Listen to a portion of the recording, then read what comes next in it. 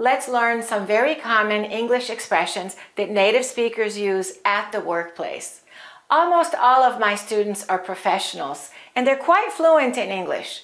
Their grammar is excellent, and their overall English vocabulary is quite good. But one of their main concerns is they wish that they could use the expressions that native speakers use, and sometimes they don't understand native speakers because they're using various idiomatic expressions. The world of business is filled with idiomatic expressions. For example, a non-native speaker might say, "Tell me approximately how much this will cost." But a native speaker would say, "Give me a ballpark figure." So do you have any idea, like a ballpark figure of what someone could expect to pay? Or a non-native speaker might say, "We need to get started on this project." But a native speaker is likely to say, "We need to get the ball rolling." And that is because you want to get the ball rolling. And our goal is to at least get the ball rolling. And a non-native speaker might say, "We can't start until the boss approves it." But a native speaker might say, "We can't start until the boss gives us the green light."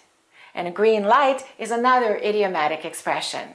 You will learn a lot of idioms in this course, and it might seem that there are too many to remember. So this is what I suggest you do.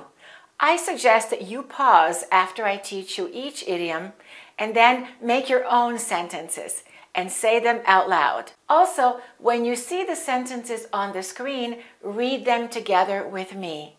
That's a very good memorization technique. And make sure you watch this video until the end because there will be a fill-in-the-blank quiz to test your knowledge. Okay, let's get started with the first idiom. This one is very common, and I think you might already know it. To think outside the box. And that means to think in an original way, in a creative way, in a way that's not limited by rules, especially in business. To have new ideas instead of traditional ideas. We can also say he's an out-of-the-box thinker. Do you consider yourself an out-of-the-box thinker? Let's look at some more example sentences. To solve this complex problem, you'll have to think outside the box. Instead of following the usual approach, we should think outside the box to find a solution. Her ability to think outside the box makes her a valuable asset to the company. Let's listen to how some other people use this expression. And sometimes when you don't have that many resources, it forces you to think outside the box. The easiest way to think outside the box is to not know where the box is. The next idiom is cutting edge. Cutting edge means the newest and the most advanced. Something innovative or leading in technology. We can say, this smartphone features a cutting-edge design. Or we can say, I like to stay updated on the latest cutting-edge developments in the industry. We can also say, to be on the cutting edge. Let's listen to how some people used it this way. You've been on the cutting edge of new technology since before the dawn of Twitter and the new age of social media. Maybe the artist career puts you on the cutting edge of new forms of pictorial expression. And they are on the cutting edge of their field. Another very common business expression is ballpark figure. A ballpark figure is an approximate estimate. We use this expression when we don't know the exact amount or we don't need the exact amount. For example, we can say, I don't need an exact price, just give me a ballpark figure. Or we can say, the initial estimate was just a ballpark figure. Can you give me a ballpark figure for the cost of renovating the office? Or we can say, to be in the ballpark. Let's listen to how some native speakers used it. But I've had somewhere in the ballpark of 30 and 50 jobs. Then we're now talking about somewhere in the ballpark of about 400,000 people per year. Just give me a ballpark figure.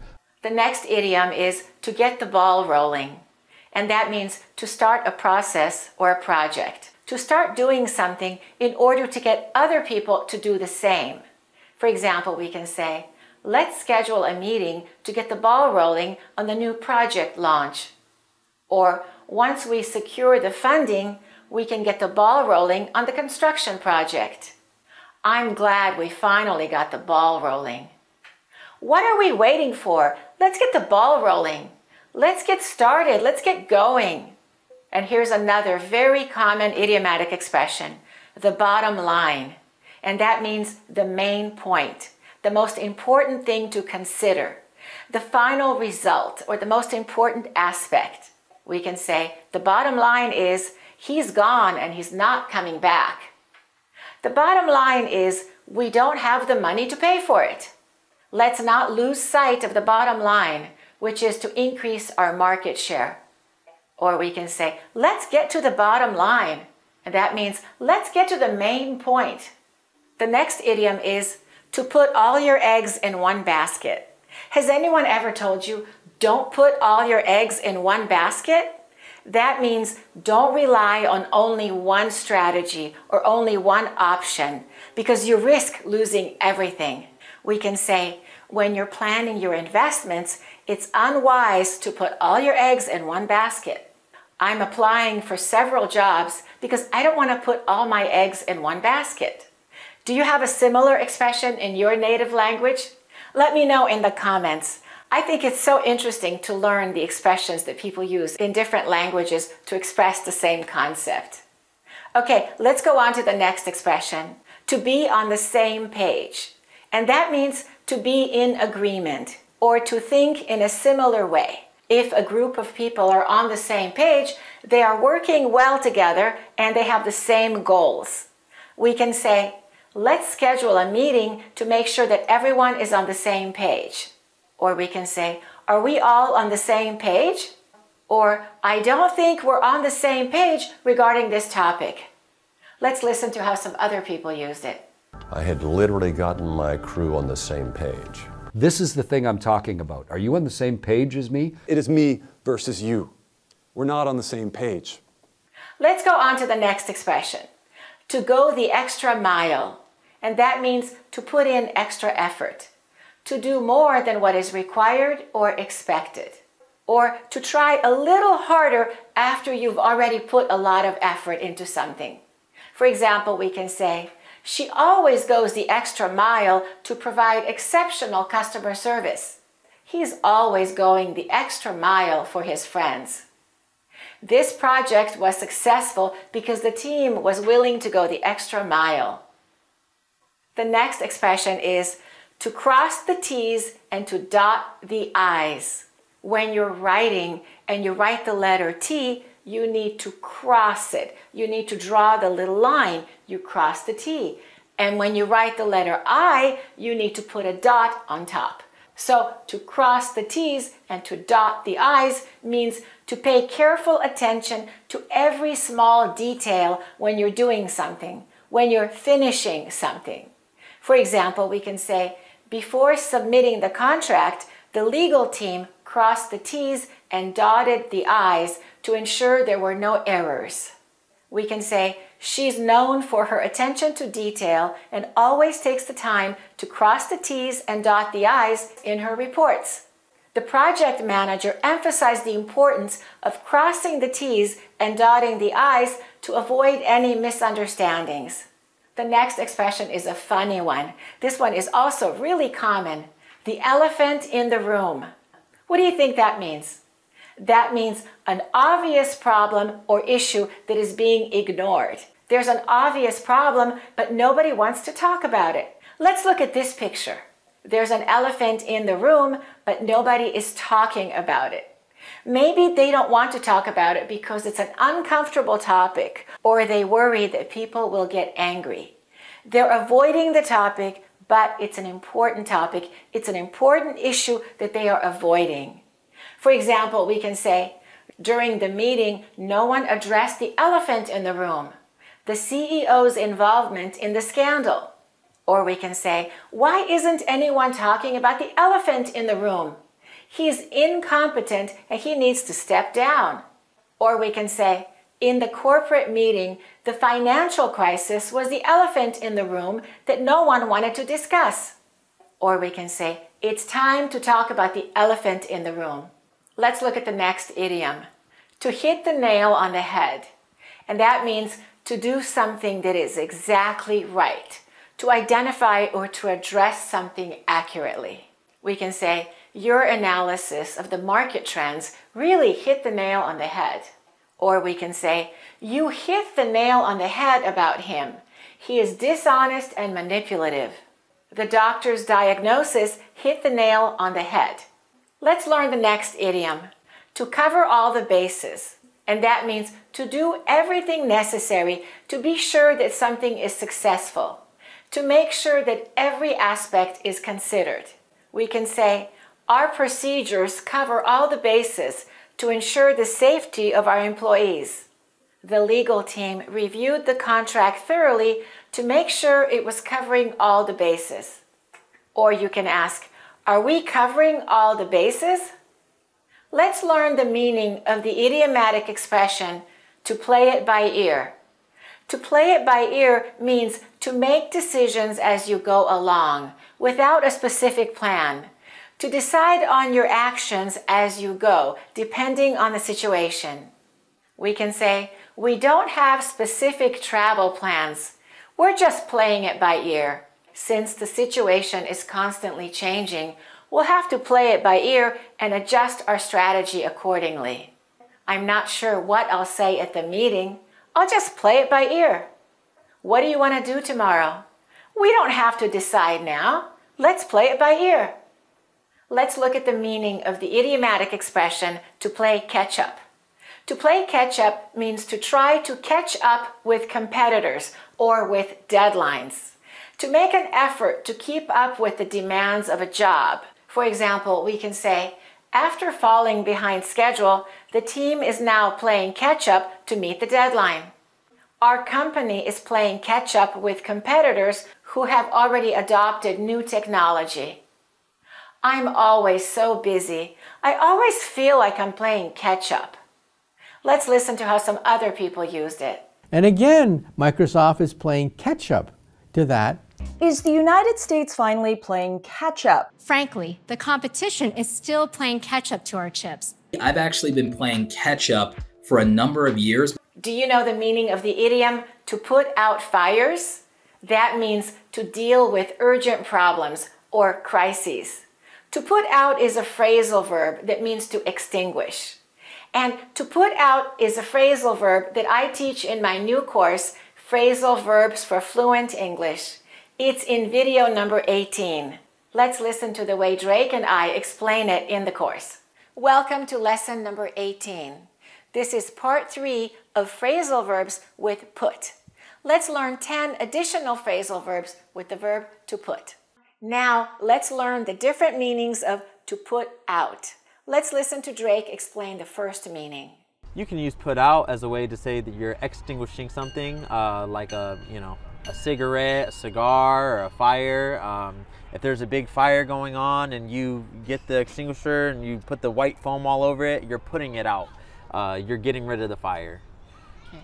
You know, if you have a cigarette and you do this in the ashtray, you try to turn the cigarette off, you're putting out the cigarette. To put out means to extinguish or to stop the burning of something. For example, a fire, a flame, or a light.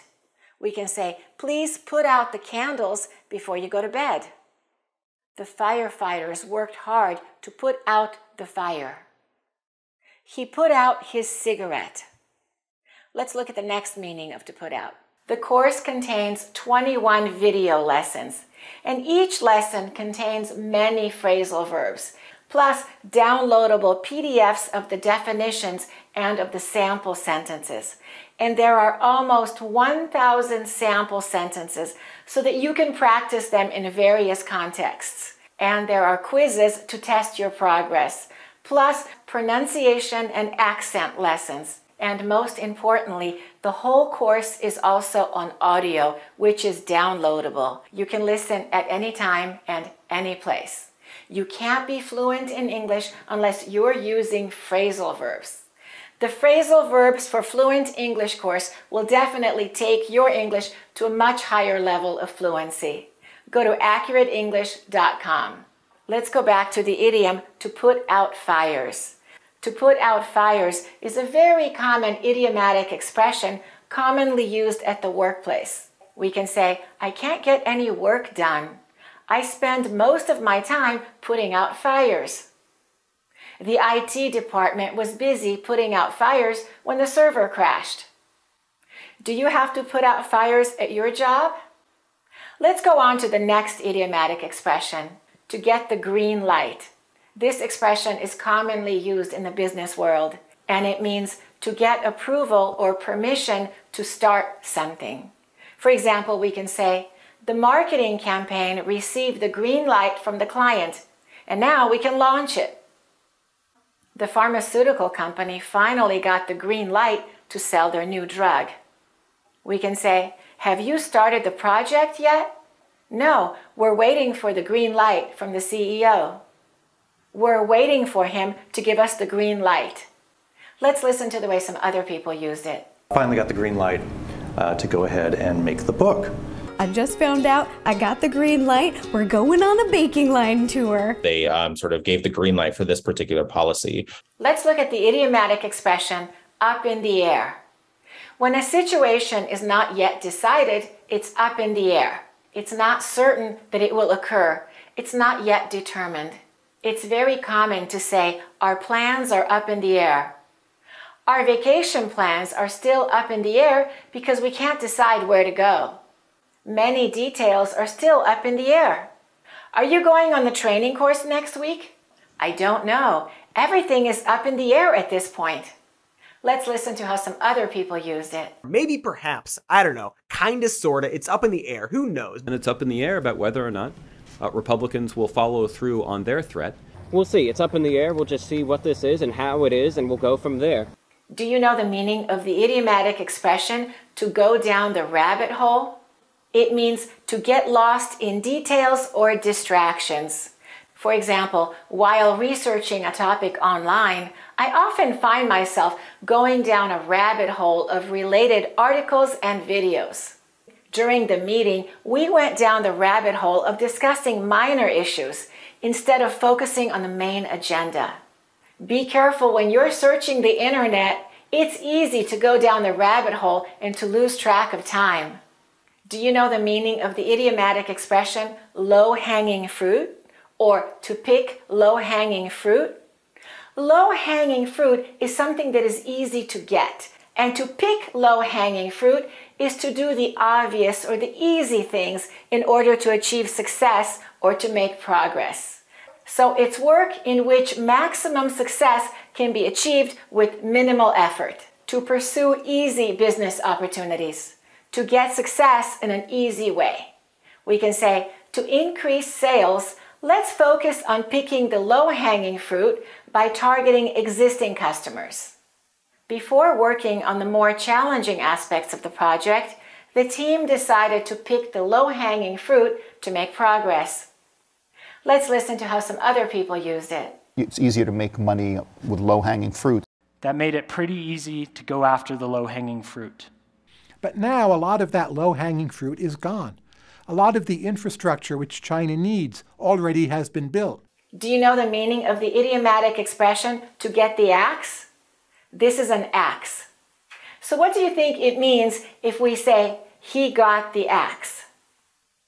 It means he got fired. He lost his job. In American English, axe can be spelled in two different ways. It can be AX or AXE. We can use it this way. Several employees got the axe due to budget cuts. He was shocked when he got the axe. If you keep showing up late, you're going to get the axe. If I say to you, you dropped the ball, what does that mean? To drop the ball is an idiomatic expression that means to make a mistake or to miss an opportunity at a very important moment, especially because you don't take action and you don't do something that you should have done. For example, we can say, he dropped the ball on the project by missing the deadline. We dropped the ball when we failed to follow up with the client and we lost the contract. When the earthquake hit, it was clear that the government agency had dropped the ball on disaster preparedness. Or you can say, you really dropped the ball on this one. We can't afford to drop the ball a second time. What does it mean if I say, I have a lot on my plate? It means I have a lot of work to do, or I have a lot of problems, or I have too many responsibilities. I have a lot of important work to deal with. We can say, as a small business owner, he constantly has a lot on his plate, from managing employees to dealing with customers. She has children, a full-time job, and she's studying for a test. She has a lot on her plate. I'm sorry I didn't return your call. I've had a lot on my plate recently. Let's look at the next idiom. Do you know the meaning of the idiomatic expression to cut corners?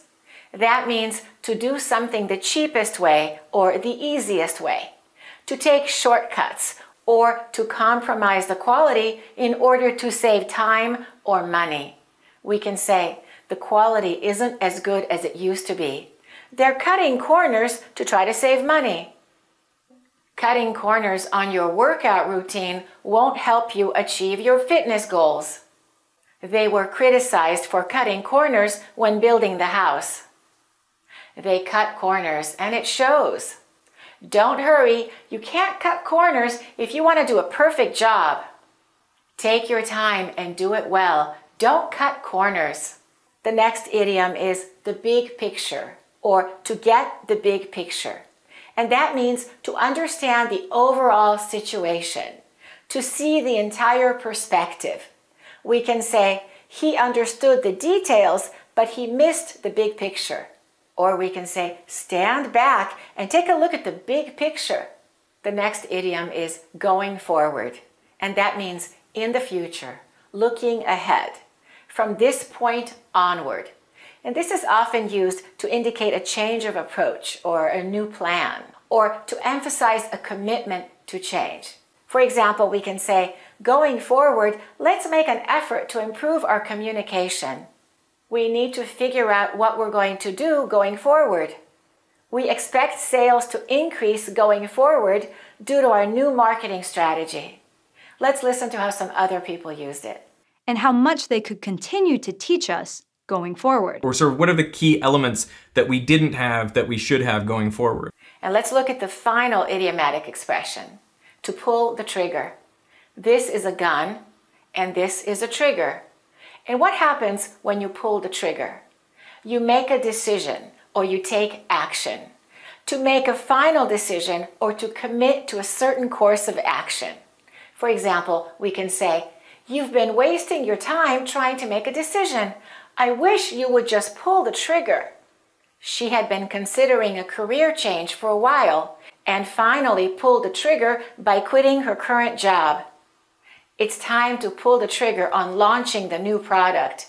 The market is ready for it. You've been talking about this for years. What are you waiting for? It's time to pull the trigger. You learned a lot of idiomatic expressions that you can use at the workplace. And now it's time to take the fill-in-the-blank quiz to see how many of these you remember. Let's look at the first question. Which idiom means to think in an original way? In a creative way? What do we say? To think outside the what? Box. To think outside the box. Instead of saying, let's not make advanced plans. Let's decide as we go or while it's happening. What can we say? Let's play it. 2 words. Let's play it by ear. Let's play it by ear. Let's look at the next question. Instead of saying, tell me approximately how much this will cost, we can say, give me a blank figure. What's the correct answer? Ballpark. Give me a ballpark figure.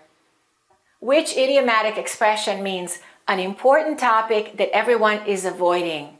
An obvious reality that no one wants to talk about. That's called a blank in the room. What's the correct answer?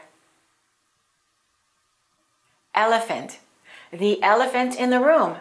Don't ignore the elephant in the room. We need to talk about it. Let's look at the next question. Instead of saying, you said the correct thing, you got it right, you were accurate, we can say, you hit the blank on the blank. What's the correct answer? You hit the nail on the head. You hit the nail on the head. If we want to say, we got permission or we got approval to do something, we can use the idiomatic expression, we got the blank blank. What is it? We got the green light. We got the green light. The boss gave us the green light. He said yes. He said go ahead and do it. Which idiomatic expression means the situation is not certain. It's not yet decided. We can say it's up in the what? Air. It's up in the air. We don't know what's going to happen. Things are up in the air. It's still up in the air. If we want to say he got fired, he lost his job, which idiomatic expression can we use? He got the what? Axe. He got the axe. Did you hear that he got the axe? If you keep coming to work late, you're going to get the axe. How did you do on the quiz? If you made 2 or more mistakes, I suggest you watch the video again and then pause the video and make your own sentences. Try to use them in many different contexts. And if you keep practicing them, you will be able to use them naturally and spontaneously when you're speaking English, and you will sound like a native speaker. Thanks for watching and keep practicing.